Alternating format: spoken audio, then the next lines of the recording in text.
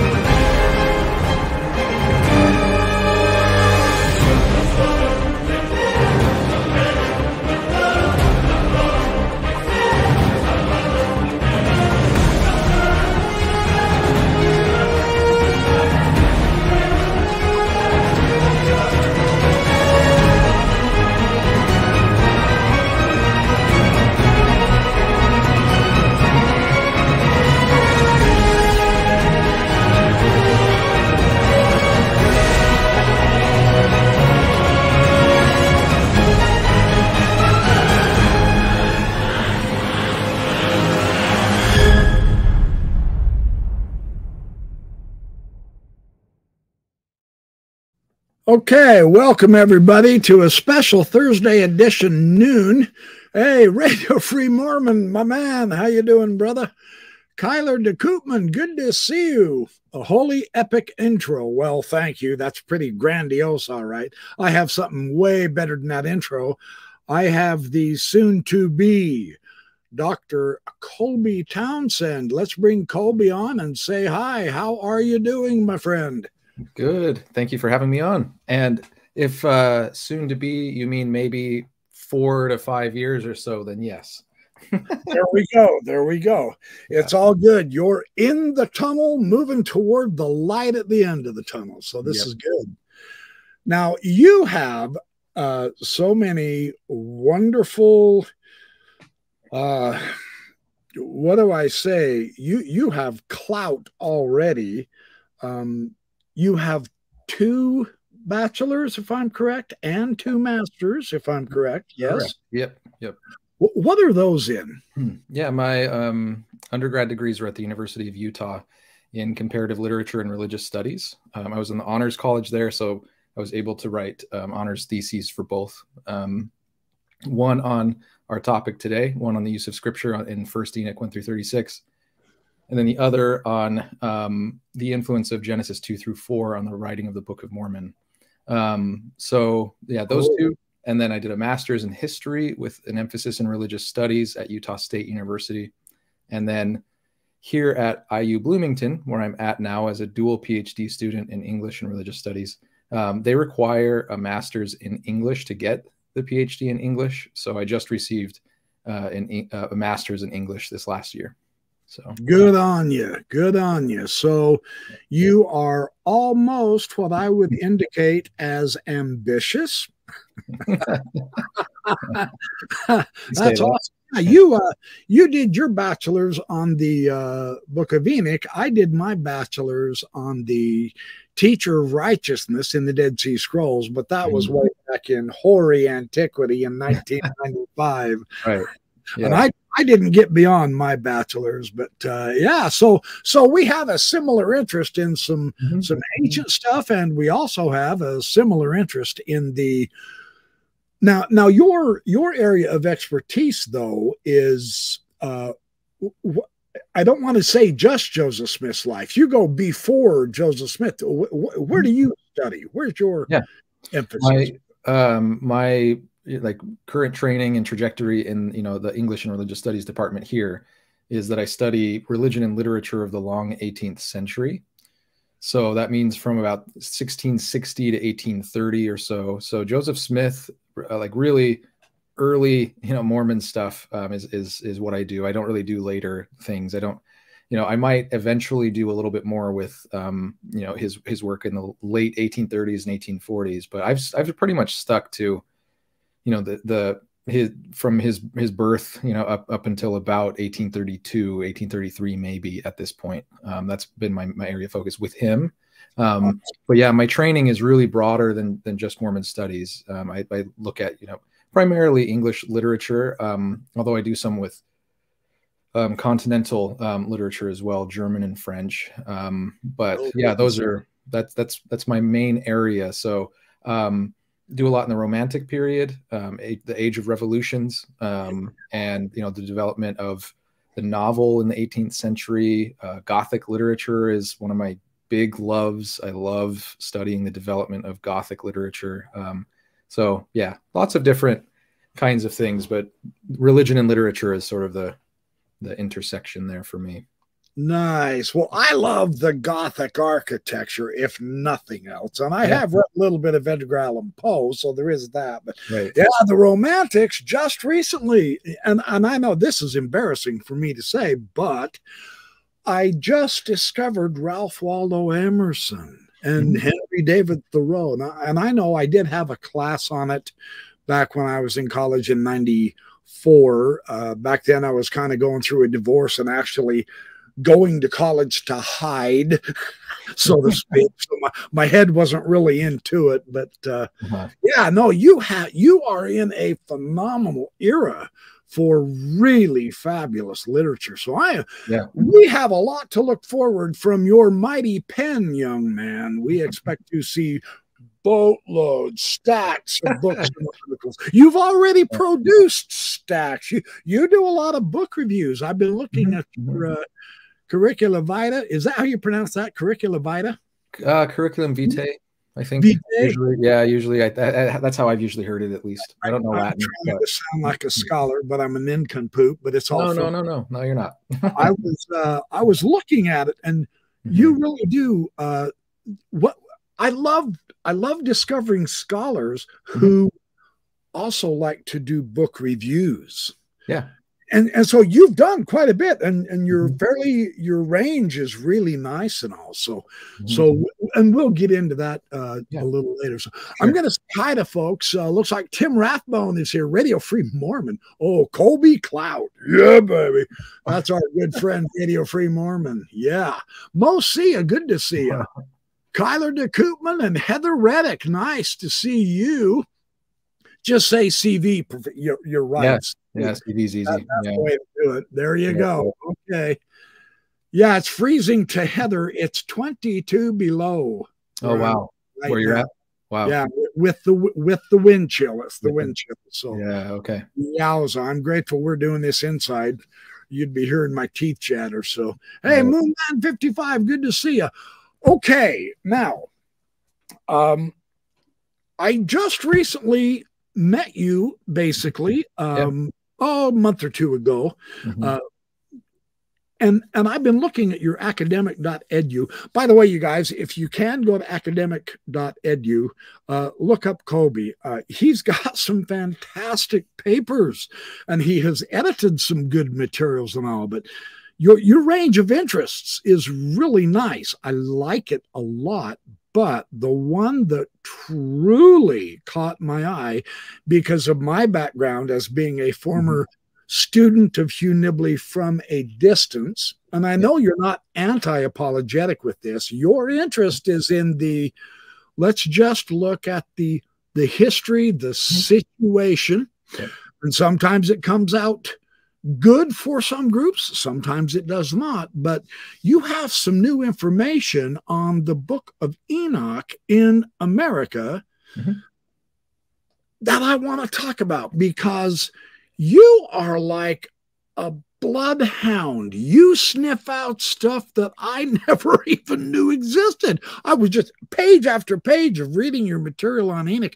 I'm going, how did he find that out? Where did he get that from?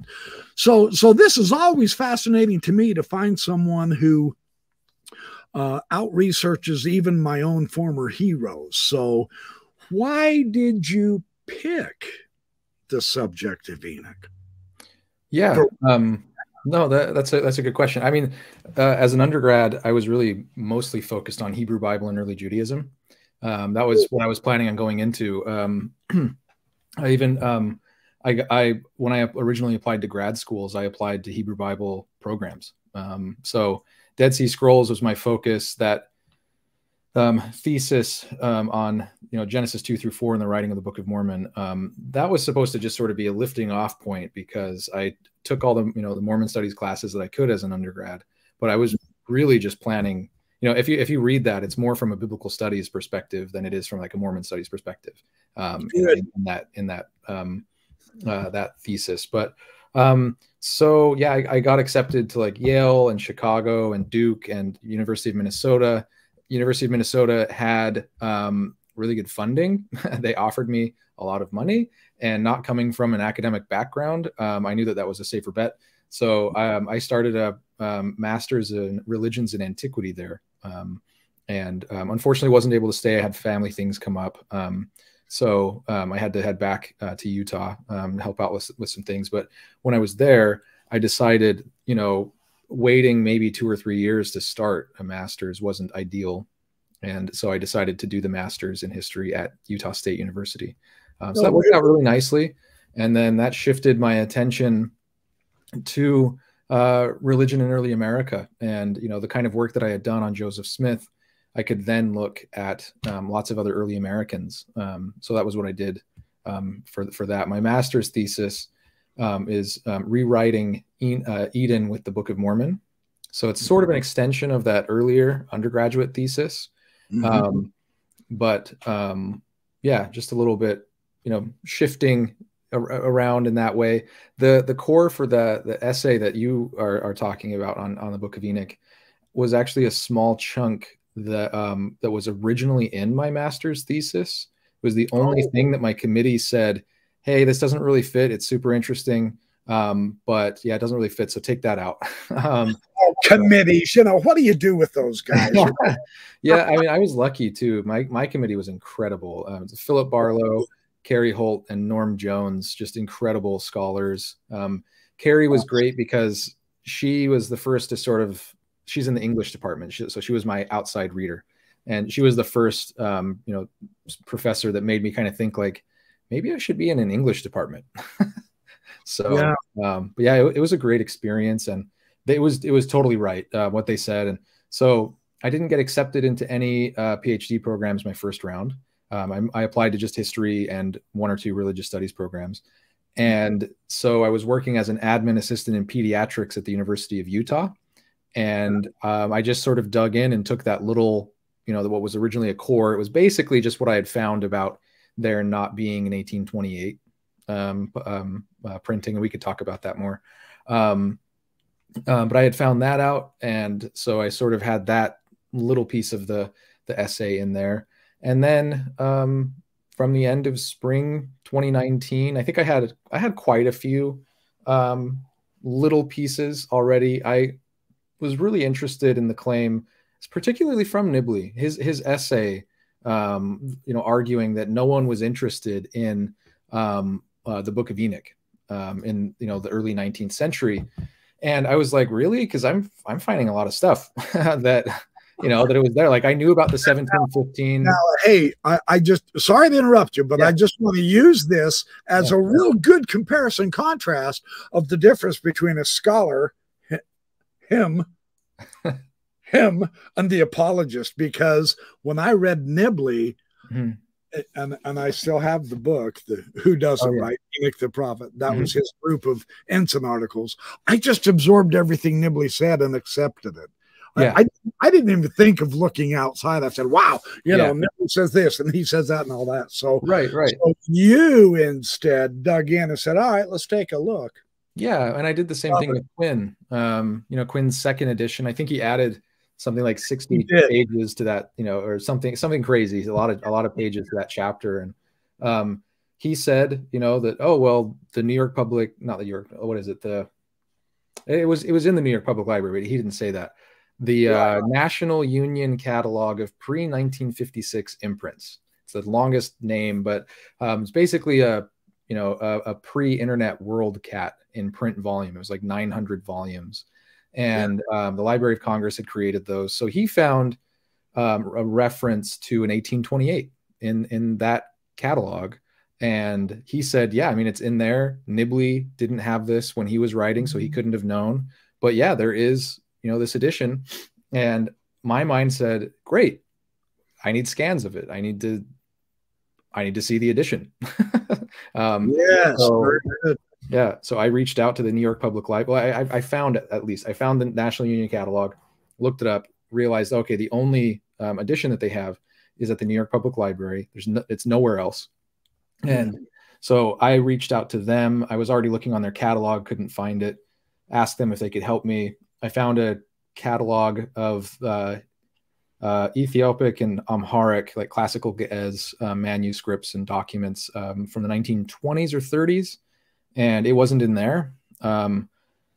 So they got back to me and said, yeah, we don't have any record of ever having that. And then that catalog that you pointed out from the 20s or 30s, yeah, it's not in there either. And I was like, so Quinn made a mistake. Quinn didn't.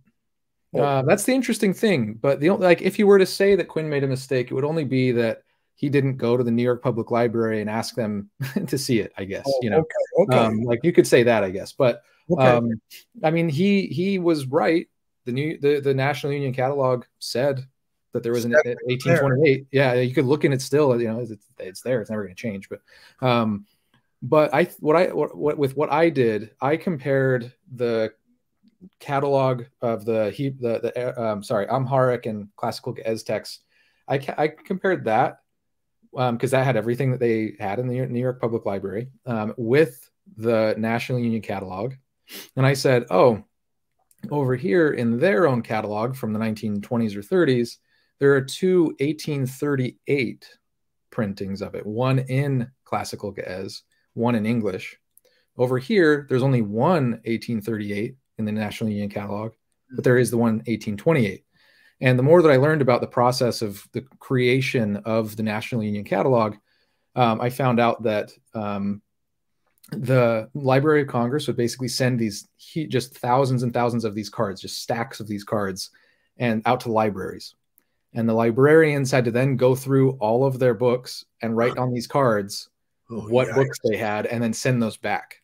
And so I imagined that practice and that process, and mid 20th century handwriting, cursive. If you think of a 3 and you think of a 2 with the right handwriting, they're the exact same. And so my opinion is that whoever entered that card into the system for the actual print edition saw a 3 and thought it was a 2. Oh, interesting. Yeah. Because the 3 would have been there. You said there was an 1838 as well as a 1828. Oh, they didn't have two 1838s. That was all handwritten back then. Yeah. Interesting detective work. Yeah. I like it. See, that's why I wanted you on the show, because I mean, half my audience already knows who you are. Your reputation precedes yourself. But this guy is a real detective when it comes to historical analysis. So we will find that out as I have him on hundreds of times more on my show through the up and coming decades. So this is fun stuff for me. I love this. So. Yeah. And sorry, that's really like into the weeds. But for me, reading both Nibley, reading Quinn, I didn't care. Like I don't the whole camps thing and sides thing I don't get. And I'm at the university. I have my own biases, of course. I don't deny that. Everybody does. Sure. But I think it's very unhealthy for an academic. I wouldn't suggest it for anybody else anyway, but for anyone to just sort of read something and just accept at face value what they're saying, I'm not even saying, be suspicious of everything. I'm just saying double check. It's just just double check, just go back into it. If someone says that there's this print edition, where is it? I'd like to have, a PDF of it. See it for yourself. Yes, the PDF of it. Yeah. So, just that kind of thing. So it didn't matter to me if it was, Nibley or Quinn or whatever. And, in the end, as I wrote in that part of the essay, and this is only a small part of that essay, it's just clarifying that. I guess we could get to the larger point of the essay in a minute, but I just sort of said that the new discovery that Quinn had made actually ended up at a dead end, unfortunately. New discovery, right? Yeah. Right. But yeah, it was important. And that was fun to read, though, because what we have here, see, I think as a former apologist, I had this hero worship complex, and anybody who knew more than me, which was literally everybody, I just, oh, he said this, so I accepted it. No, I was young and naive, being raised Mormon. And so, and there's no excuse. That's on me. But we're all young, and that, you know, it's fun to see how the detective work is done, so that I can begin to practice that. And I've been doing that now for quite a while anyway. So, fun stuff. Very cool, interesting way to look at that. Yeah, and I was lucky. I got to chat with Quinn about this. So when I was a master's student at USU, I was assigned to actually spend a day with him. He was on campus, and he needed to just have somebody with him to get to different appointments, and so I got to hang out with him that whole day. And he was giving a lecture. They had flown him in from California, and so I just got to spend time with him. And I told him about this. I told him the whole story, everything I just told you. And he laughed, and he was like, "That's so great." I didn't know what he was going to say. I was a little nervous, Yeah, right. Yeah. But hey, I know you're the great D. Michael Quinn, but I have corrected you. Right? Yeah. And I said, yeah, the paper is going to be coming out. It's been accepted. Or I think at that point, no. I said I was working on the paper because I hadn't submitted it yet. Because I wasn't. But he was all good with it, huh? He was great. Yeah, and he was like, this is actually exactly why I do my notes the way that I do. Because he was like, I get a lot of pushback on the way that I do my end notes and how long they are. He's like, but I want to start off laying the road work for a road that you or anybody else might go down. Exactly. And then that way it's set up so that people actually go down it. And he's like, so honestly, the fact that you went down that road and you found out it was a dead end, that's a huge honor to me. Like I'm really grateful that you did that. And I was like, thank you. That actually, we have to discover the dead ends as well as the highways, because that is part of the research. So it's all good. Yeah. I'm glad he took that attitude instead of I know in the past, there's been some scholars who really are so stuck on themselves that they can't stand being corrected. And nobody I know, but I'm just saying that in general. And so this spirit of the scholar that Quinn evoked and that you're evoking with the research, and let's get to the bottom of this and all, it is so nice for all the rest of us to see how it's done. I'm just saying, thank you. It's not a thankless job. So thank you. Now, oh, my good pleasure. I'm having so much fun. I can't hardly see straight. Now I've got to confess, this paper, and if we have time, we may not, and it's all good because we're going to do some recordings also that I can post later. But sincerely, I'll just say this out loud for my audience to look forward to something in the near future. Truly, your paper on Malachi in the Book of Mormon was just a delight. It was as delightful to me as your paper on Enoch. But then your book reviews that kind of tie into things like this. I know you've kind of, you've actually reviewed the Joseph Smith Papers, Brian Hauglid volume on the papyri. Yeah. That's nice to see you reviewing some of those higher end LDS productions as well. So this is all great stuff. So you just kind of take us step by step on your one. I loved how you talked about the discussion with who was it, Scaliger and some of the other earlier scholars, and how they were approaching this Enoch stuff. I'm just go ahead and elaborate. What were you feeling when you were seeing that?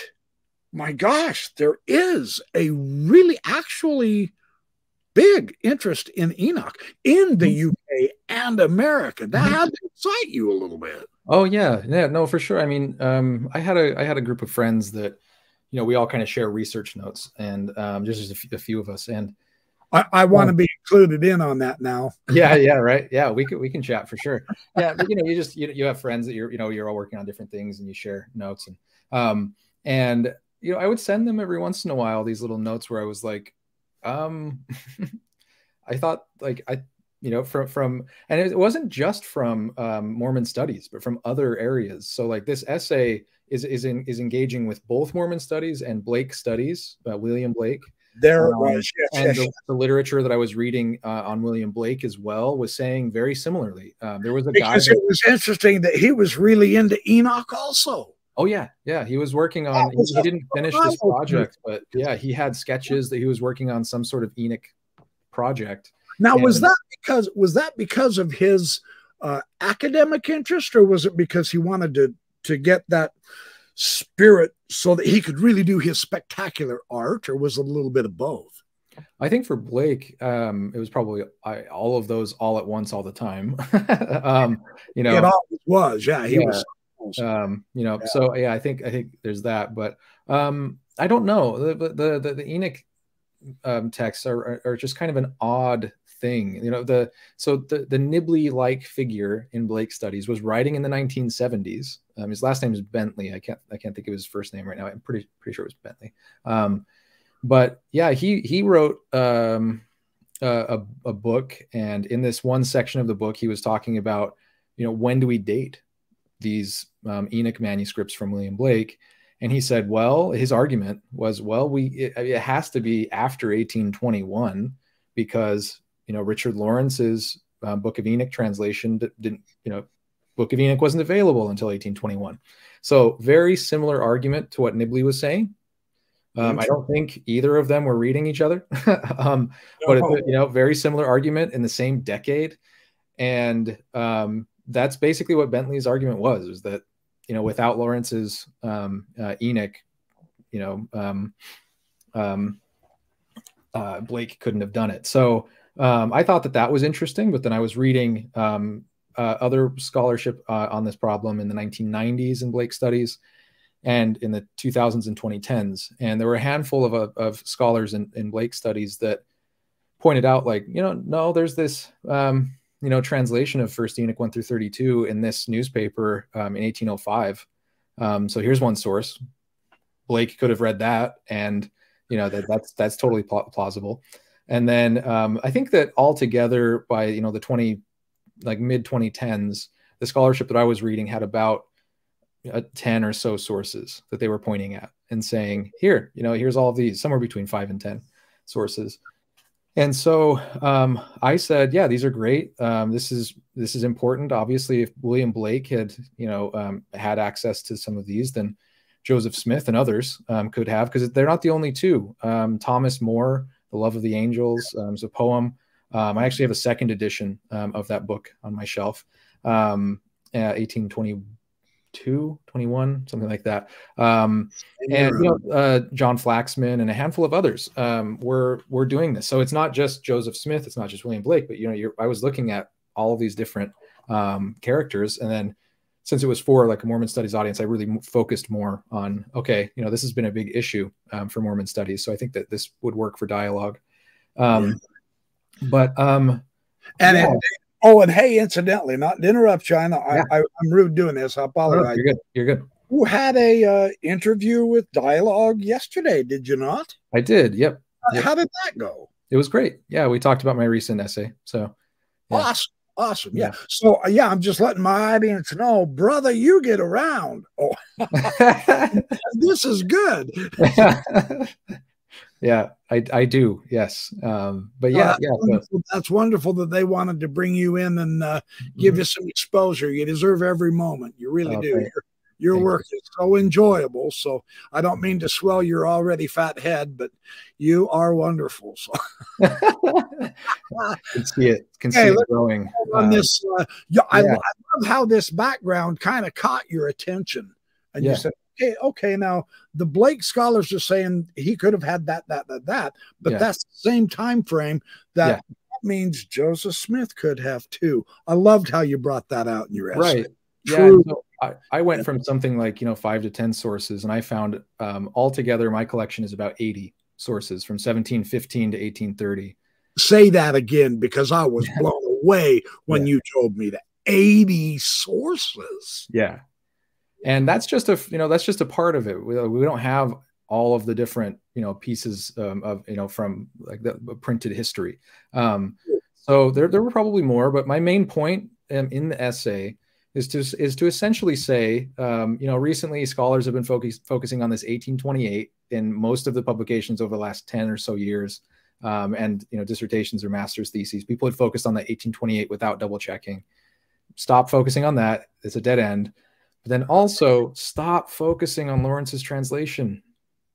That wasn't the only thing. Like, that's my main invitation to scholarship, and in both Mormon studies and Blake studies, that yes, Lawrence was like an important part of the story, but people were already doing it. People were already working on it. And the relevant section, which is really the Book of Watchers, the relevant section of the Book of Enoch had been in English almost the whole thing, the first 32 chapters instead of the full 36, the Book of Watchers. But that had been in English for over 100 years before Blake and Smith were working on their Enoch stuff. So yeah, that's kind of my main invitation in the essay, because I go through and I spend the bulk of it just describing sort of in chronological order what sort of the lay of the land was. From 1715 all the way up to 1800, there were a few sources, not a ton, but there were plenty. And then right at 1800, it just explodes. That's what impressed me. I thought, wow, I just, I had Nibley's paradigm, and you brought that out, and I'm going, oh, well, yeah, fun stuff. Yeah. Now, perhaps the reason we've all kind of more or less focused on Lawrence is because it's such almost a romantic story. It's serendipity. The Book of Enoch. This guy finds it, and he also discovers. Now that was the Ethiopian, wasn't it? But it was in the Abyssinian canon of Scripture. Now Nibley made a big group to do about that. Yeah, that's fun. So, it was found. Now I can't remember his name. It was found by Bruce. Maybe it was Richard Bruce or something, but it was found in the 18th century, and he had scribes copy it. And I should say found. It was part of their canon. And this is an area where I would actually like to tease out a bit more about how, why Europeans, particularly in the 18th century, but even a little bit in the 17th, when people were still trying to find it. Let's see. What did he say? Sorry. This is Radio Free Mormon. I wanted to put this question up. We could talk about that in a minute. Can we hold that one for a second? Okay. Remind me. I'll just leave it up there for you, and you finish your thought, because that's a great question from RFM.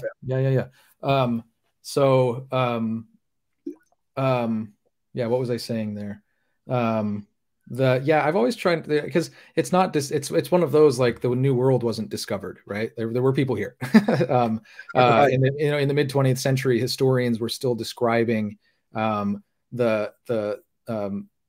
like North America as a barren wasteland when the European settlers got here. It's like, no, that's not, why do we do this? But the same thing here is that the Ethiopic Christian Church had relationships with the Vatican and with other Europeans. So I've always been kind of curious, like, that was in their canon. How did people not know that? So Bruce, quote unquote, discovers it, has a couple of scribes copy it down, and he takes, I think, 3 manuscripts to Europe. And I think he gives one to, like, the King of France, and then he keeps one for himself. And he actually had 3 copies, right? Yeah. And then I think he kept one for himself, and then one of them went into a British library or something. That's right. And one went to the Vatican. Yeah. And so that's sort of the basis of it. There was someone else that was working on a translation that I guess it just never got finished. I don't know if he passed away or what happened. But then, Lawrence was the first one to do the full translation. But that's like 50 years, 45 years maybe, after Bruce brought the manuscript. So a lot of people knew about it. Bruce's travels in Ethiopia and in that area were a very popular publication. Went through several editions. It was F. Bruce, who also brought us the discovery of the Gnostic books of Yehu, if I remember right. He found Enoch, and he also found the Pistis Sophia and the books of Yehu, which I have the German translation of from one of the scholars. But yeah, so I just wanted to throw that. Bruce was an intrepid discoverer, and he brought forth a lot of valuable old texts. So not just the Enoch. So anyway, keep going. Sorry, I'm interrupting. No, you're good. But yeah, on Radio Free Mormon's question. Yeah, let's read it out loud so my listeners can hear if they're on the podcast. So yeah, he asked, did other English translations of First Enoch available to Joseph Smith have a singular God who wept, as in Pearl of Great Price Enoch? The just straightforward answer is no. The weeping is complicated. It's complicated for several reasons, and this is an area that I've invited Mormon scholars to think a little bit more about. I don't know if I've ruffled feathers with this, but there are two complications. Harold Givens, you need to talk to him about that, because he makes a wonderful book on this, The God Who Weeps. Yeah, I've chatted with him.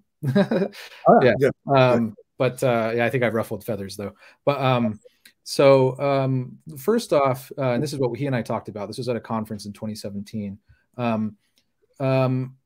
In the manuscripts of the Book of Moses, what becomes the Book of Moses, you have Old Testament 1, Old Testament 2, and Old Testament 3. Old Testament 1 is the first manuscript. It's only partial. It's not the full revision of Genesis.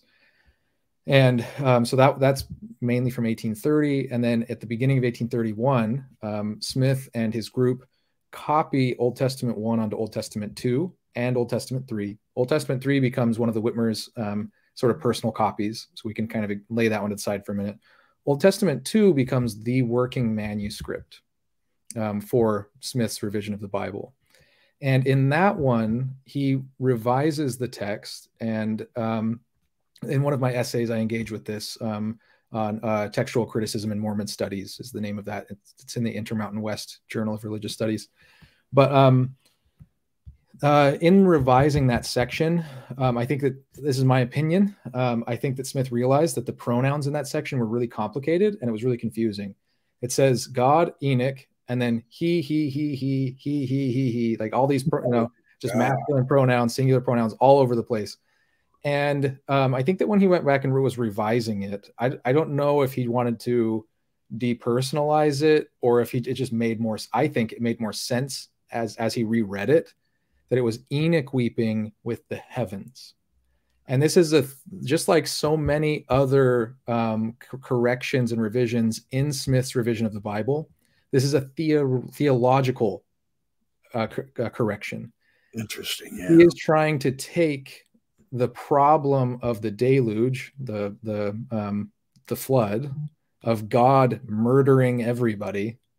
He's taking it out of God's hands and putting it into the people's hands. So I'll get to that in a second. But as he's revising this, he actually, in Old Testament 2, and God wept, is corrected. God gets crossed out, scratched out, and then Enoch is written over. So in the working manuscript, it's actually, and Enoch wept, and the heavens also. If you really think about it, in the entire Mormon canon, how many times does God weep? Oh, at least 17. But can you actually think of any time outside of that? No. And that's why this one, it gets so much attention, right? The weeping itself in the narrative actually makes more sense the way that Old Testament 2 revises it from that sort of like theological perspective. And this is why. The weeping is the flood. It's the tears coming down from heaven, destroying the people. So rather than having God and God's tears, it's Enoch and the heavens are weeping together. Maybe you could throw in God with that. I don't know. It's people could read it that way. But the problem still remains.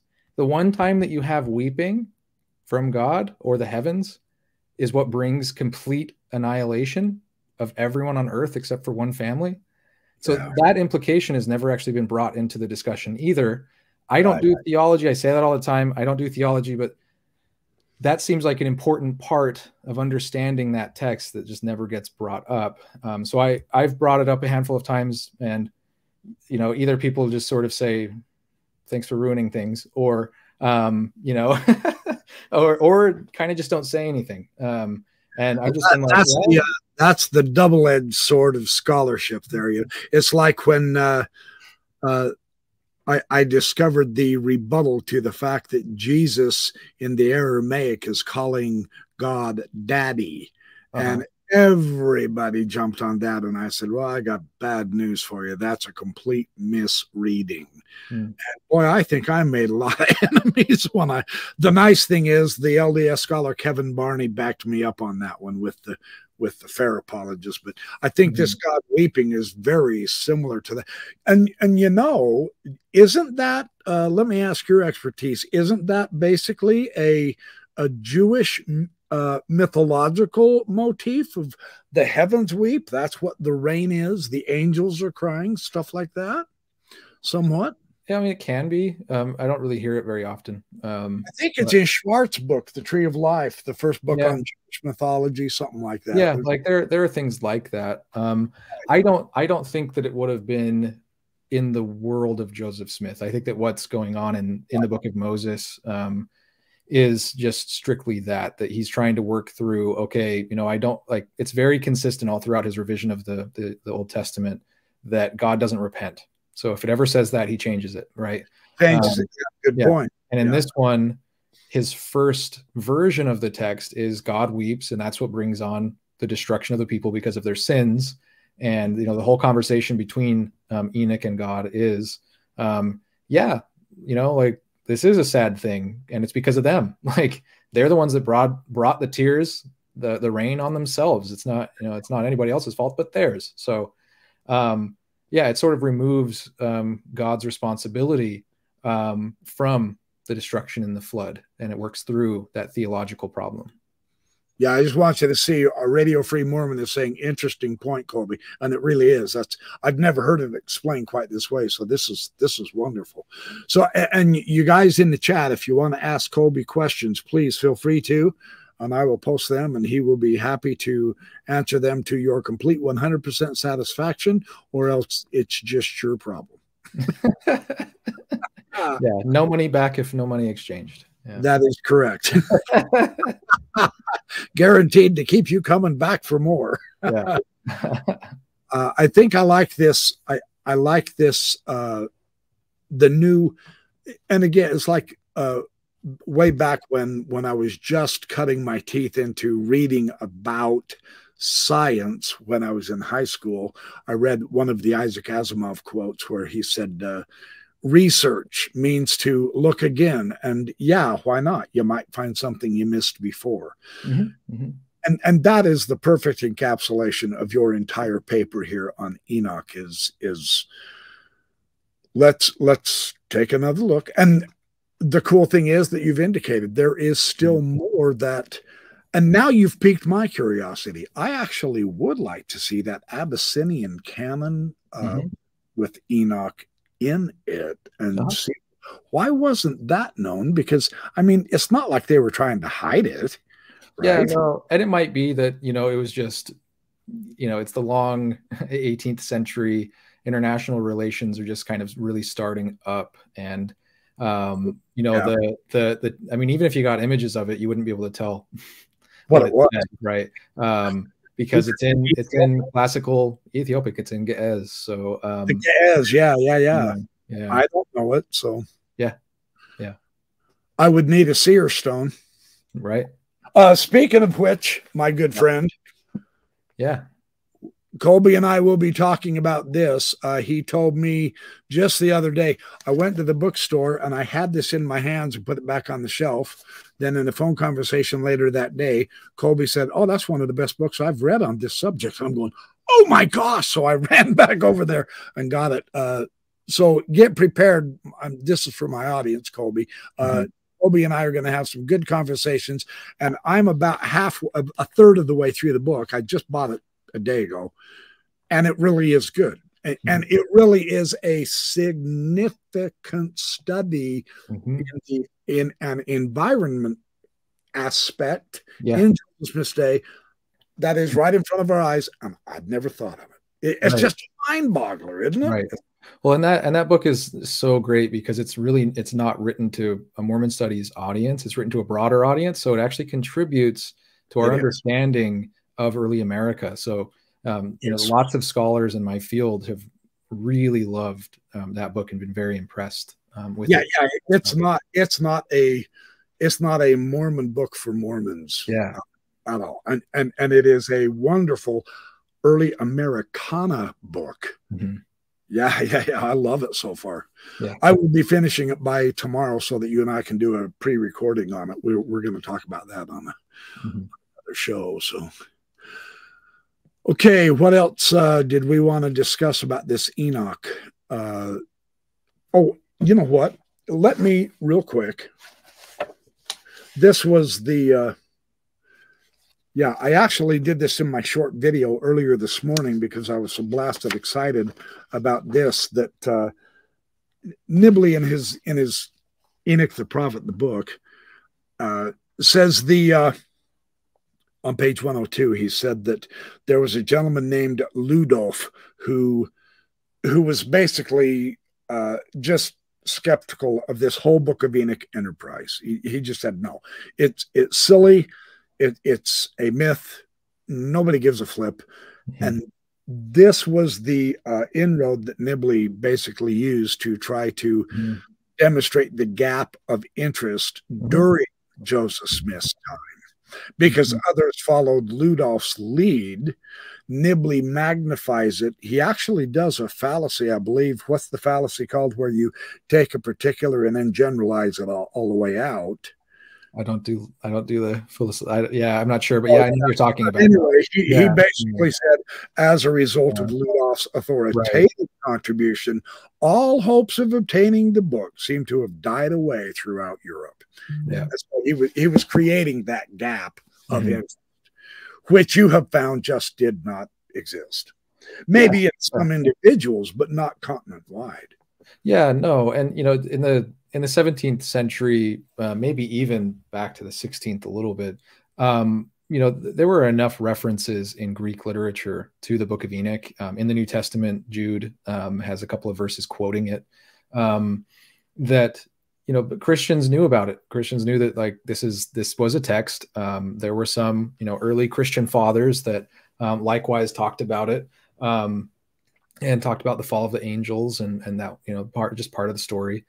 And what happened was, I don't know exactly the year, and this is where I think that would be fun to work a little bit more into this. But the chronography of like George Sinkelis or something like that. I don't know how to pronounce his name, but he actually has that's where the translation was coming from into English. That was it. Yes, I just read that this morning. So and so I think that somewhere in the late 17th century was when scholars started actually translating that into European languages from Greek. It was a Greek quote of the first, basically like 32 chapters of the Book of Enoch. And so, that's how it gets into that before, the Ethiopic manuscripts are ever found. But yeah, a good chunk of that first part of the Book of Enoch. There's 108 chapters, 5 different sections, and the Book of Watchers 1 through 36. That was a famous one, wasn't it? Yep. The Watchers would. I mean, that would be far more interesting than the calendar. And I know it's pretty fragmentary, but in this, I was just telling you earlier before the show, I got this Nicholsburg, this great big Hermania volume on 1 Enoch, and the calendrical texts are much more scattered. And if you're into the theme now, of course, and I've got a dear friend, Travis Overley, who I just did a podcast with just last week, who describes the importance of the Jewish calendars with the festivals. And the reason the Dead Sea Scrolls did not like the second temple generation was because they had changed the calendar, and that caused all kinds of havoc. The Essenes just said, no, we're not even going to stick around in town. We're going to ditch out and go to the wilderness. Yeah. And it's possible that rather than changing the calendar, they just disagreed on the calendar too. There's a lot of things that go into the politics of all of that. But yeah. The nice thing to know is they had politics anciently, just like we do today. Oh yeah. Except their politicians weren't as stupid as ours. Oh, whoops. That was rude. You would hope so. Yeah.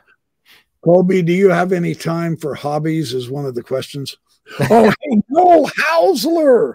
Noel Hausler is the one who has gotten me involved with the Egyptologist, Dr. Mekas. Thank you for showing up, Noel. Noel's a good dear friend from way back. So, yeah, we do study on papyri and hypocephaly together. Good to see you. Glad you could show up. Yeah. And in response to that, yes. So to a certain extent, this is my hobby. And it is my training. No, you don't get away with that, Craig. But also, every once in a while, my brother lives in Utah, and so we play video games together to keep in touch. So that's a good side. Hey, what games do you guys like? We play a lot of different things, but lately we've played Halo quite a bit together. That's a good one. That's fun. So yeah, that's been fun. You ever play Skyrim? Oh yeah. I got it when it first came out. That's my all-time favorite one. Yeah, it's a fantastic game. So it is. Well, in that game, you really do see what the true priesthood looks like. He's the priesthood of power. He's got that magic stuff and all that. Sure. There he is. So he's not just talking, and it's not too sacred not to show off. He shows it. Beating up all those ghouls and stuff. So how fun. All right, you guys, do you have any more questions for Colby? Let's see, hobbies, compositional. Yeah, it could be compositional fallacy. I do have a question for you, Colby. I have now I've got the third Enoch, and they call this the Hebrew Enoch. I think this is the late copy. It's not just a copy; it's a late composition. Or composition, I mean. Yes, sir. Yeah. Like 4th to 5th century, something like that. It might even be a little later. I haven't done enough work on that one. I just focused on first Enoch. I did a little bit with second Enoch, but second Enoch, there's a lot of really good stuff in the last 10 years that have come out, and I just haven't done as much with second Enoch. Oh, you're going to make me spend more money. This one is considered more of the, for lack of a better description, just off the top of my head, the more spiritual one. This one has the ascension of Rabbi, what's his name? Anyway, one of the famous rabbis. They're talking about the mystical ascensions to heaven in this one. Yeah. Rather than the watchers and the calendar and all that. So it is a later composition. I guess 4th and 5th century would be in Augustine's day, wouldn't it? Somewhere around there. That's how late it is. So this Enoch literature spreads over time. Do you recall what the earliest? Doesn't it date back to about the time of Daniel? Technically speaking, chronologically, Daniel would be the last book of the Old Testament. Right. Yeah, that's correct. Yeah. Right? No, that's correct. All right. Yeah.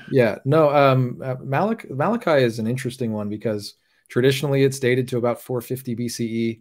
Scholars date it to about 450 BCE. That's like the one that actually, fits pretty well in its period. And a lot of stuff is written either around that time or after. So Malachi isn't, really super late. Daniel, though, is the last written sometime around 165 BCE. And parts of the Book of Enoch are probably actually older than that. The oldest parts of the Book of Enoch is and that's that first volume with Nickelsburg. Some of the texts in there are the oldest parts. So are those older ones? Are those older ones some of those that were found with the Dead Sea Scrolls? Do you know? Yeah. Parts of all. Well, I shouldn't say it that way. So there are 5 different parts of the book. Scholars had argued that it was originally written in Aramaic before we ever had Aramaic manuscripts. And R.H. Charles was arguing that, 110 years ago. And they turned out right. With the discovery of the Dead Sea Scrolls, J.T. Millick was the first one that, noted, here's all these different fragments. These actually come from the Book of Enoch. they're in Aramaic. We know that that's the original language now. Now I'm losing my train of thought. Sorry. What you had said though, about. I was asking about the age of the manuscripts, yes. if they dated back or Daniel. In the Dead Sea Scrolls, 4 of those 5 sections of the Book of Enoch, parts of those were found in the Dead Sea Scrolls. So the one section that goes from 37 to 70, chapters 37 to 70, that was argued to be the latest, so like the youngest composition, and that wasn't found in the Dead Sea Scrolls. So that one, arguably somewhere between 50 BCE and 50 CE. Some scholars disagree on when exactly, but so that one was late enough that it's that section's not in the Dead Sea Scrolls. Yeah. Oh, cool. We got another question here from our dear friend Radio Free Mormon. Did Joseph Smith work against 1 Enoch in Genesis by describing the sons of God taking mortal women to wife as the sons of men? And if so, why do you think he did so? Let's see. I'm trying to make sure I understand the question. By describing the sons of God taking mortal women to wife as the sons of men. I think if you read my essay, I don't really heavily point this out, but there were a couple of different ways of approaching understanding the Book of Enoch in the long 18th century. So particularly from the 1780s up until 1830. Was a long century too. Yeah. So one of the main arguments that I ran into was, well, this is like a 4th century CE fake. It's a forgery. It's clearly trying to write, whoever wrote it is clearly trying to write a version that fits Jude. And it's a fake. And then they would still comment on it, though. They still had opinions on the story of, the sons of God and the daughters of men. On the flip side, the way that it was that the Book of Enoch and this story was being read at the time was that there were no angels, none of that kind of stuff happened. There were no fallen angels.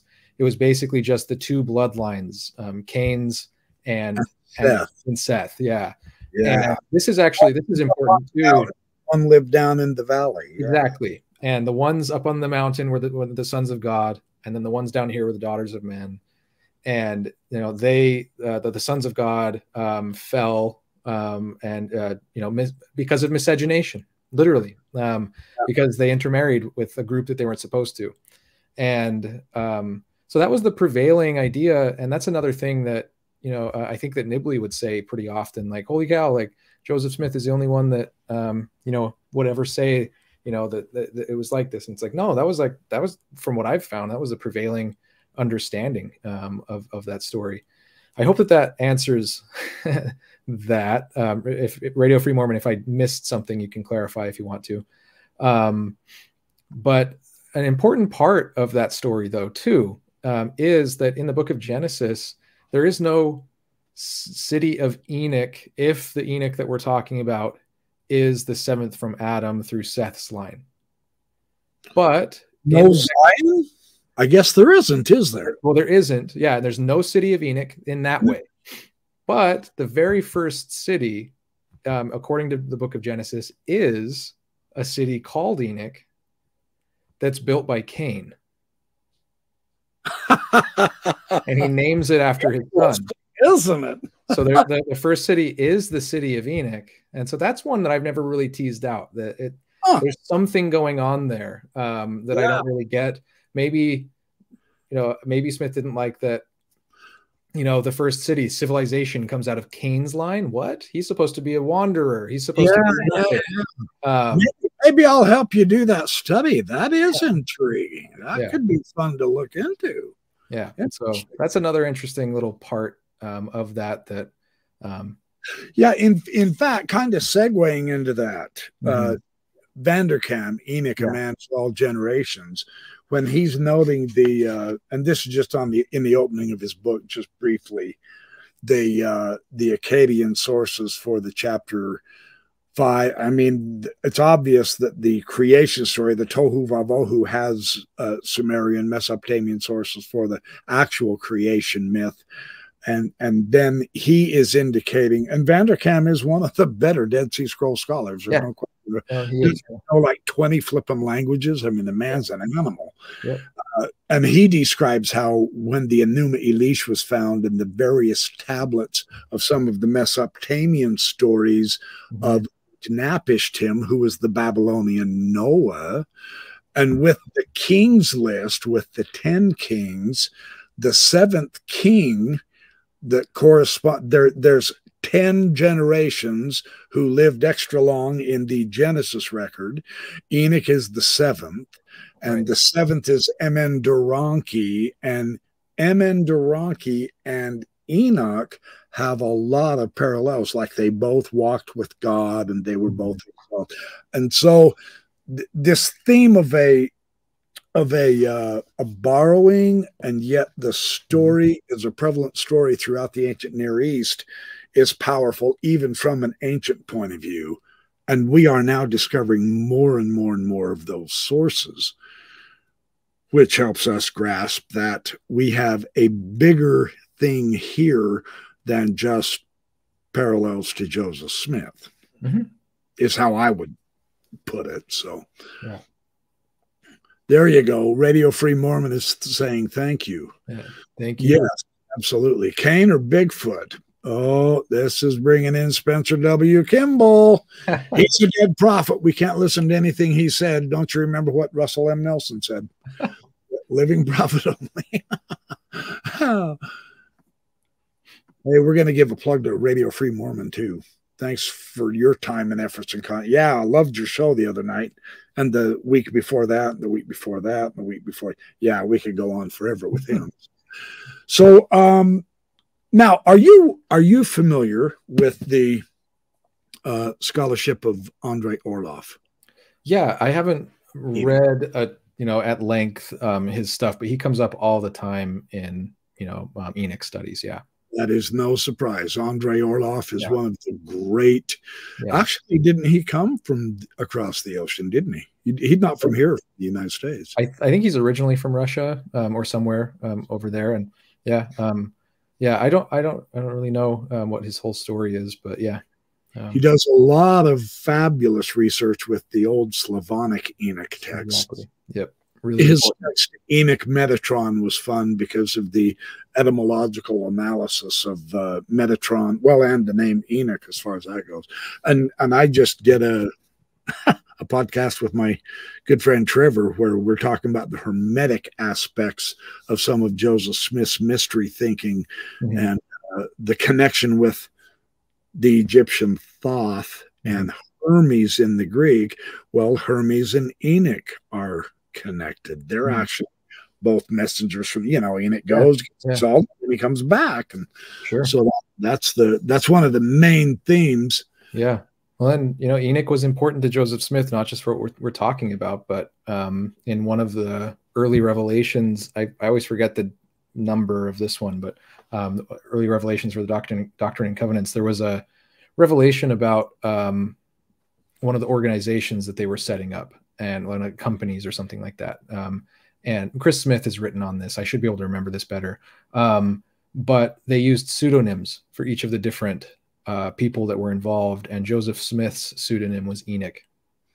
Enoch, yeah. He also had a pseudonym Barak Ale as well. So that it wasn't hard set fast, but he put Enoch on himself, and Barak Ale, and that had something to do with the not the ale you drink, but Barak Ale had something to do with lightning, and you look in the Hebrew and you can do the etymology, but had something to do with, anyway, it was a cool code. But he always seemed to, it is remarkably interesting how interested Smith was with the patriarchs, with Adam, Enoch, and Noah, Abraham.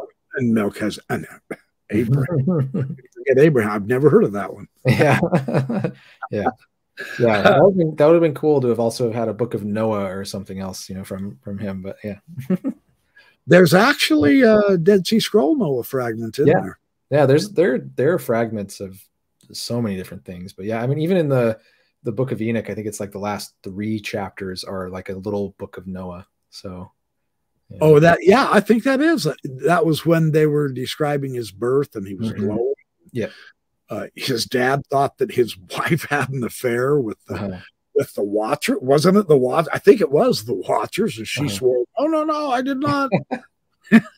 Fascinating stuff. The idea of the glowing babies. I didn't glow. Darn it. Oh, well. I glow now when I get under a bright light. That'll work. Right. Yeah. All right. So, hey, let me. It came and it went. I had another question. Are you familiar with Gabriele Boccaccini? Yeah, Boccaccini. Yeah. Boccaccini. I apologize. Yeah. No, yeah. Isn't he advocating an Enochian group? Yeah. Yeah. Yeah. Yep. What do you think of his research? I think he's great. He's one of the I mean, he might even be the leaders of the Enoch Seminar. It's an international consortium of scholars that all study Enoch literature. To go to? Oh yeah, yeah. Well, they go different places. A lot of the time, it's in Italy, and hang out at some really amazing places, and then spend a week presenting papers and talking together. And it's more than a conference because they actually sit down and talk through the arguments and spend a lot of time developing their ideas. That would be rockin' awesome, wouldn't it? Yeah. Man, I wouldn't be able to contribute a thing except for sitting there looking at him with goo eyes. Same. I mean, Right. Okay, we do have a question, and I do want to oh yeah, Heather, thank you. Can you give a plug for Colby's published works? Colby, here's where you get a brag. Where can we read his essays, books to note, etc.? Yeah. Go ahead. Sure. Tell us where we can. I will second endorse him. Anything the man has written. So you're too kind. Yeah. I have pretty much everything up on my academia page. So academia.edu, like Carrie mentioned before. And so, yeah, you can go on there. I think all of my essays and all my book reviews are on there. And if you wanted to make sure that you didn't miss anything, I always update my CV. So my CV is on my academia web page. So if you go on there, you can click CV. It's just up at the top. There we go. We've got the running banner for you. There you go. Correct. Academia.ed. Yep. You look up Colby Townsend. Yep, that's it. Yeah, they're all there, and it's worth doing. Thank you. Yeah. Okay. And then the only thing that that I know for sure isn't there is the recent collection of essays that I edited for Signature Books. So yeah, that one, Signature prices it at cost, so they don't make any money on it. I don't make any money on it. It's $18.95 for the paperback, but you get 10 essays and a short introduction from me. Just to sort of describing, the importance of the essays and why I brought them together. Yeah, so that's a great prize. Let me also just put in a plug too, so that it will help encourage my audience for looking up your materials. I did not realize this until just a week or so ago. Several of Colby's materials are in Dialogue, a Journal of Mormon Thought, and all of those are online and available. Yeah, they're free. Yeah, you can look them up for free, and they're fabulous. Colby stuff. I mean, all of Dialogue is fun. Yeah. But Colby has put some really good discussions in there, so you'll look that up on Dialogue as well. Yeah, and all you do is download the PDF. So yeah, I'm doing that. I have some things in the Journal of Mormon History as well. A shorter essay on the question of translation with Joseph Smith. And yeah, you've got a review of the Joseph Smith papers also on your academia. Yeah. Colby has reviewed several different kinds of books from multitudinous authors, both Mormon and non-Mormon. I have found every one of his book reviews to be an absolute delight. And they're really not long and pedantic, you guys. I mean, I actually kind of sort of chided him the other day on the phone that he writes too short book reviews. Yeah. In a very friendly manner, of course. Yeah, yeah. And then I had to let you know that I'm not allowed to write longer. That's how book reviews are. Once you get to Ph.D. hood, yeah. Yeah. Well, even then, yeah, the journals have, you know, word limits on book reviews, on articles, everything. So yeah. Yeah. Yep. Yeah. Any other questions, you guys? Oh, well, Mosia, yeah, there goes my weekend. I'm with you there. I'm spending my weekend with Colby. That's absolutely my pure delight. So, okay, you guys got that academia. All right, I hope. Any other questions, you guys? Now's your chance to learn anything about Joseph Smith's environment with Enoch. Oh, hey, I do have a question. This is the question I was going to ask you. Have you run across anything about the Mahijah episode? That is the one issue where Nibley makes a huge amount of hay about, because it virtually is inaccessible, and yet Joseph Smith got it. Matthew Black hid the manuscript from him because he did not want to confirm Joseph Smith. Now, that's how Nibley left it as an impression. I have never heard any updates. Do you have anything on that you would share? That's actually in one of my published essays as well. I have a whole... Which one? Textual criticism. So it's that's the subtitle. Going back to the sources. What is it called? I haven't read, but I'm going to. Now I'm the name of my own essay. Yeah, returning to the sources. That's what it's called. Returning to the sources. It's my essay in the Intermountain West Journal of Religious Studies from 2019. Yeah, in that one I talk about a handful of different things that are important to understand as far as like textual criticism in Mormon studies goes. And yeah, I mean, I point out in that essay that Mahujah not only was accessible, it was in Genesis. Excuse me?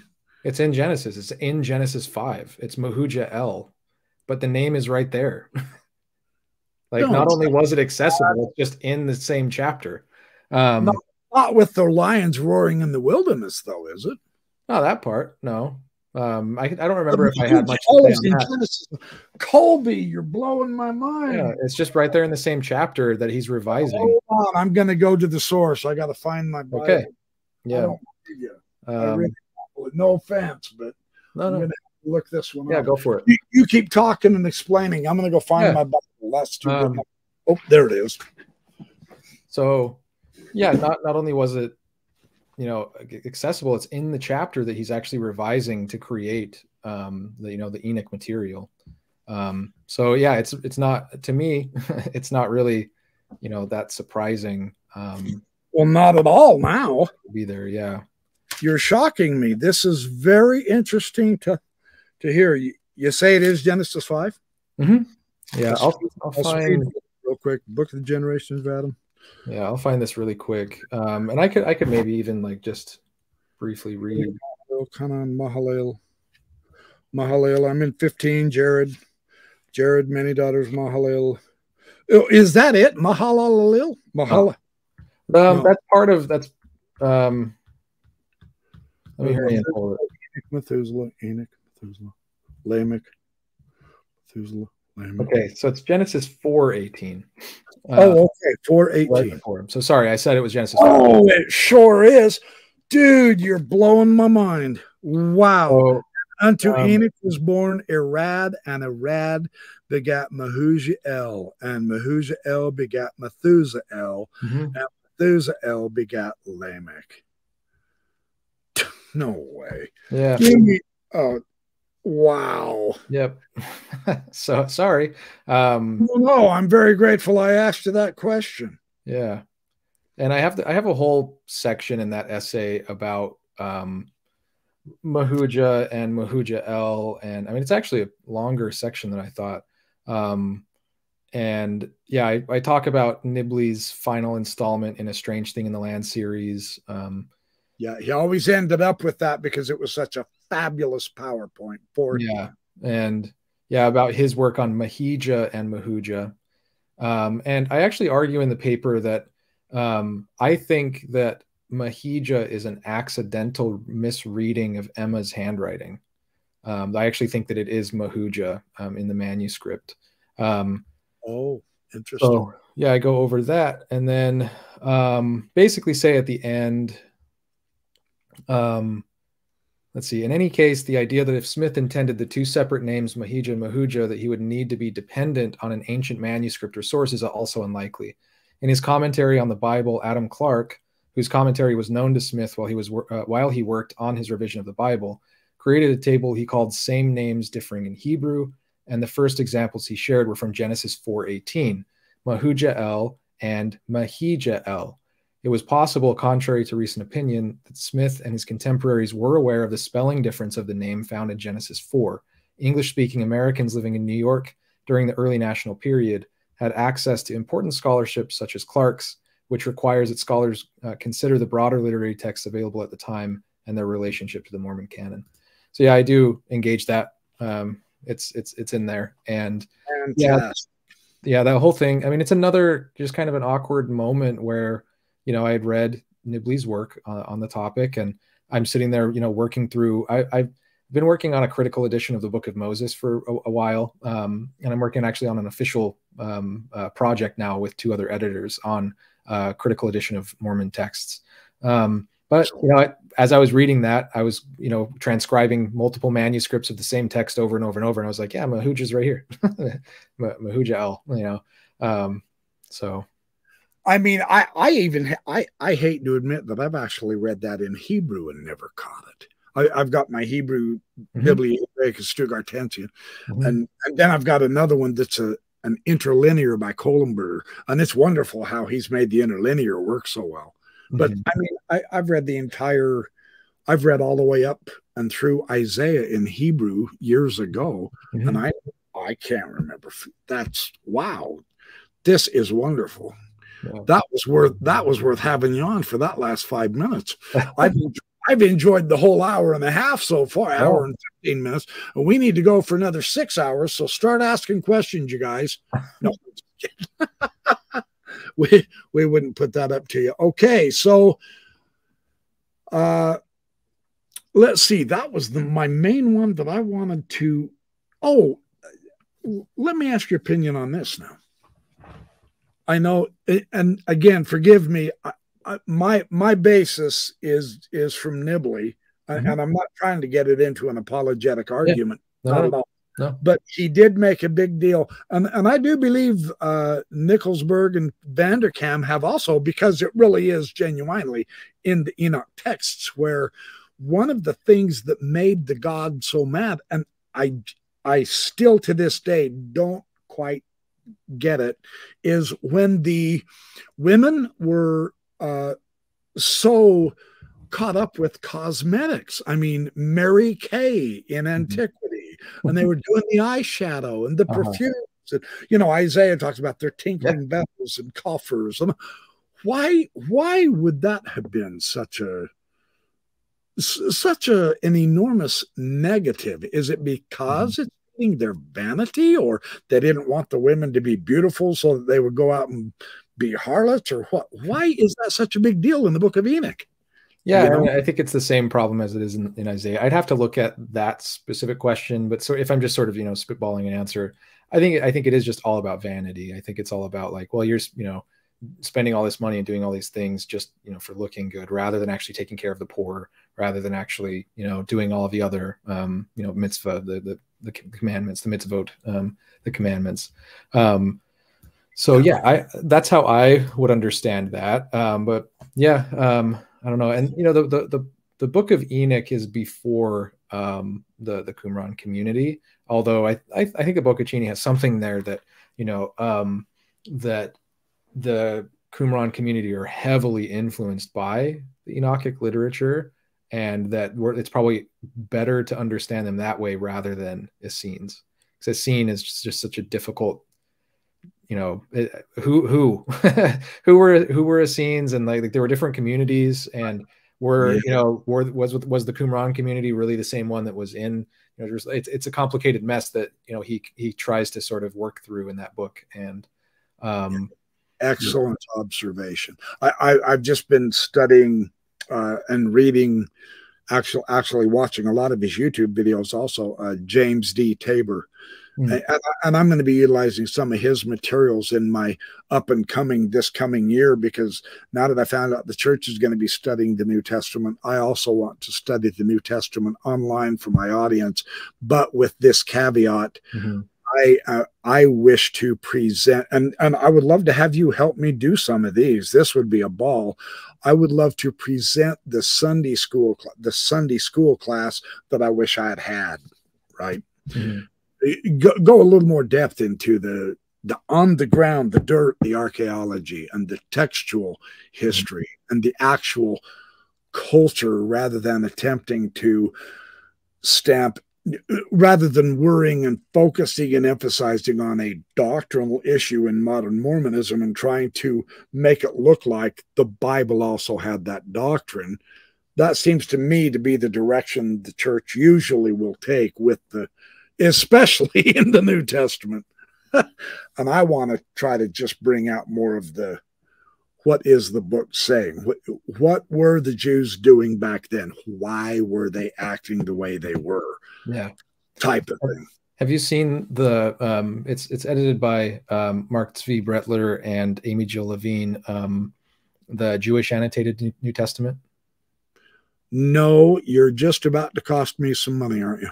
About $40. Yep. Oh, well, not bad. Yeah. So, I mean, you might be able to get a used. There goes my lunches for a month and a half. Right. Yeah. There's a second edition that came out a few years ago, and definitely recommend that one. It has some extra stuff in it. Thank you. Yeah, I would recommend that if you're going to do that. And if you really, you know, want a good. I'm committed. I'm going to do it. Yeah. Yeah. I may not get all the way through the New Testament, but that's not the point. I just want to try to, you know, as an apologist, it really began to bother me after a while. What happened was I discovered the biblical scholarship, and then I went back to the fair guys and I said, you know, this should be us. How come they're doing all the good work? It's Mormon scholars' names. It's us. We should be writing this stuff. This.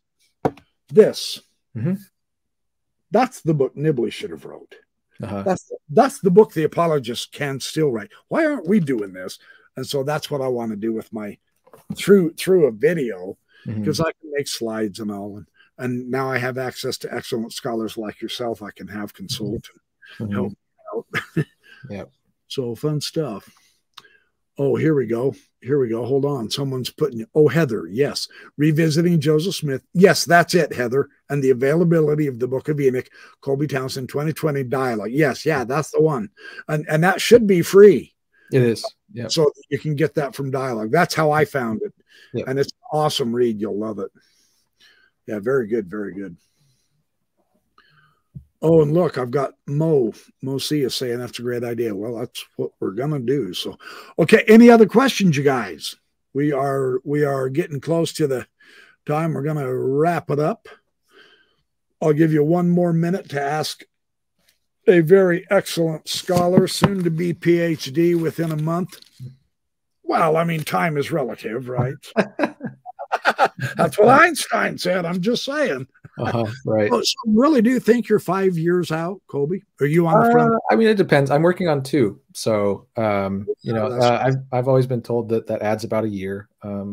Okay. Yeah. The way that the 2 work here is that you do coursework for both, you do exams for both, and then the dissertation is a combined thing with the 2 departments. So, yeah. Okay. So what you're saying, you just recently completed your master's.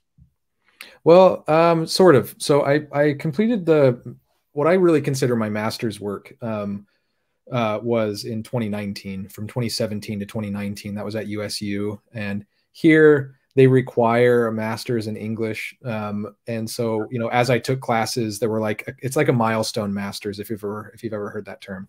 I took stuff that works toward my PhD. But once I hit a certain milestone, it was like, congratulations, here's your master's. So right. Yeah, it wasn't any different than just doing my PhD work. It was just in the system. I was an MA student, and then it switched, and there was literally no difference in anything. It's just a bureaucratic thing. So yeah. Bureaucracy, you gotta love it. We can't get away from it anywhere in the world. So we just deal with it best we can. So okay. Oh, hey, here we go. Here is another question, if you don't mind. Heather Reddick, thank you again. Colby, can you explain the excerpt at the end of the essay, Camilla Stark, A Spell for the Sick and Afflicted? I didn't put that there. I think that's a thing that Dialogue does. I'm going to hurry and pull that up to see what that is. Because, that's not from me. I guess I could pull it up too, huh? Let's see. Is that on the last page? Oh, it is. It probably is, and therefore it's some artwork. Advertisement. Oh, yeah. Okay. There you go. It's just some artwork. They do these really interesting things. I love it. I don't have the current issue right here with me either, but Dialogue just does artwork throughout each issue, and so to be honest, I hadn't really looked at that one. I think technically that's supposed to be connected to the next essay. I think it goes like on the left hand side of the page of the. That's how they. Oh yeah. Put it all together. Yeah, but I don't know. Sorry, I don't really know much about that. All right, I've got another friend from my good friend Noel Hausler. Any thoughts on the Book of Abraham? Just tell us about your Book of Abraham review, because I've mentioned it a couple times. Why don't you go ahead and give us about 5 or 6 minutes of comment on your review of the book, what you thought of it, and all that. That'd be fun. I'm trying to remember. I've actually reviewed, like you said, quite a few issues of the volumes of the Joseph Smith papers, and I just submitted a book review for the Journal of Mormon History for the original manuscript volume, and that one's actually more fun to me. I thought it was great. I think that's a really important volume, I should say. And the problems that sort of came out after that, particularly the animosity directed at Brian Hauglid, were really disappointing to see, to me, because I think that it's a fantastic volume, and knowing Brian Hauglid and Robin Jensen both, they're fantastic scholars. The work that they do is so important. They are. So, pretty straightforward, comments and review. I don't think I said a whole lot in that review other than, here's what's in it. I think it's remember it was very positive. I don't remember a whole lot coming up from that. I usually try to make some sort of overall point or something like that. But to sort of respond to Noel, I have thoughts on the Book of Abraham. They're kind of preliminary thoughts. One area I can't say anything because I'm working on an essay with a friend. He made a discovery that's really important, I think, on the Book of Abraham, and we're actually working through it right now. Looking forward to it. Let us know when you get it posted. And hopefully that will be a short essay with the Journal of Mormon History. No, put the details in. Well, this one's a build-up. So this is a little thing. And the Journal of Mormon History added a section where they'll actually do short essays of like 2,000 to 4,000 words. So this one's actually perfect for that. And he and I are planning on doing some other things in the future. But this one will sort of lock that idea in.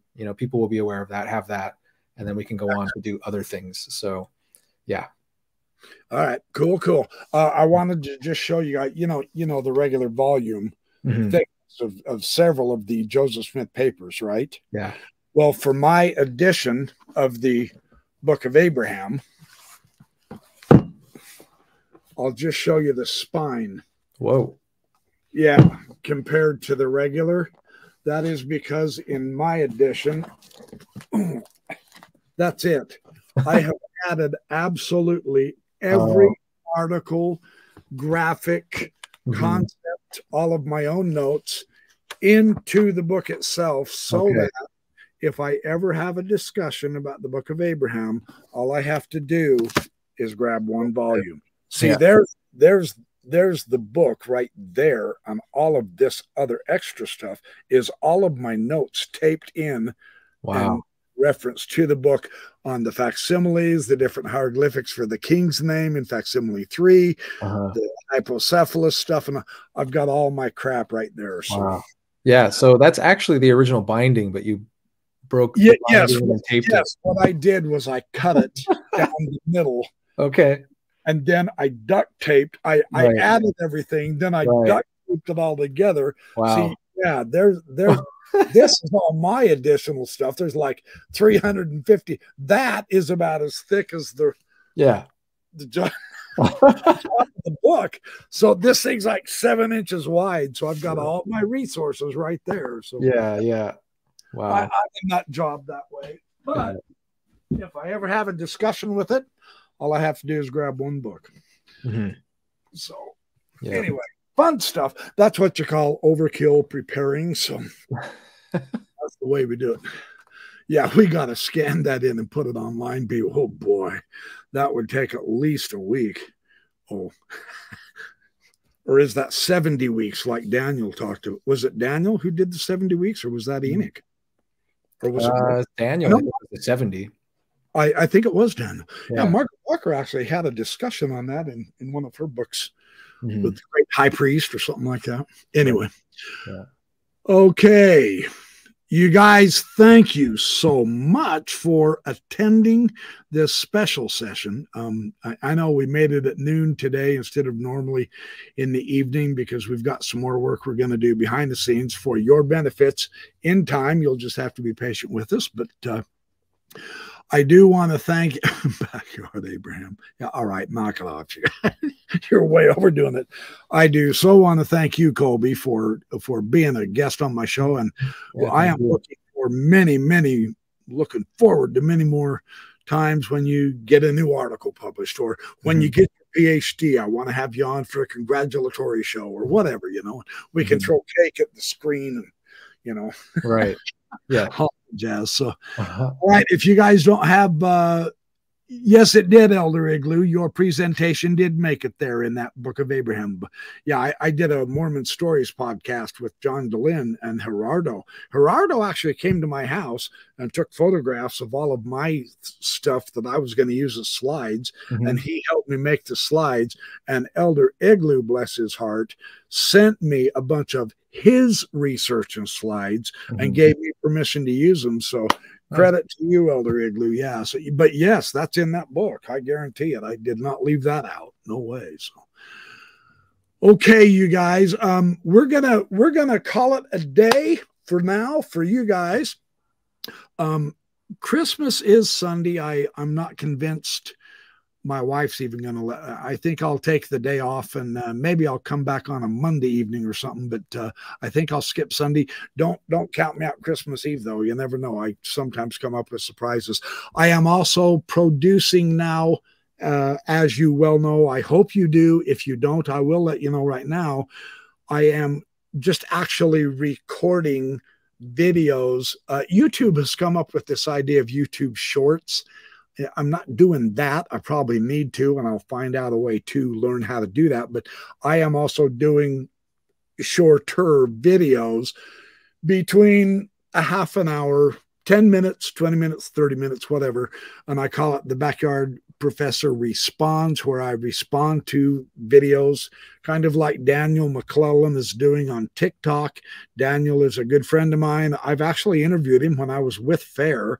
I've got a video of him and I together somewhere way back when. I'd like to get him back on the show. He's a TikTok superstar now, but he talks about biblical exegesis. I'm kind of imitating his approach with videos. I've been responding to some of the church videos. I've been responding to the Book of Abraham videos. I will be responding to biblical videos, on and on and on. So just to let you know, we are constantly trying to give you new formats, new layouts. We're trying to bring in good scholars like Colby here, and Dr. James Harrell Charlie Harrell has agreed he will come back on. Dan Vogel is going to be here in January. I will have Radio Free Mormon again in January for our second analysis of David Bednar.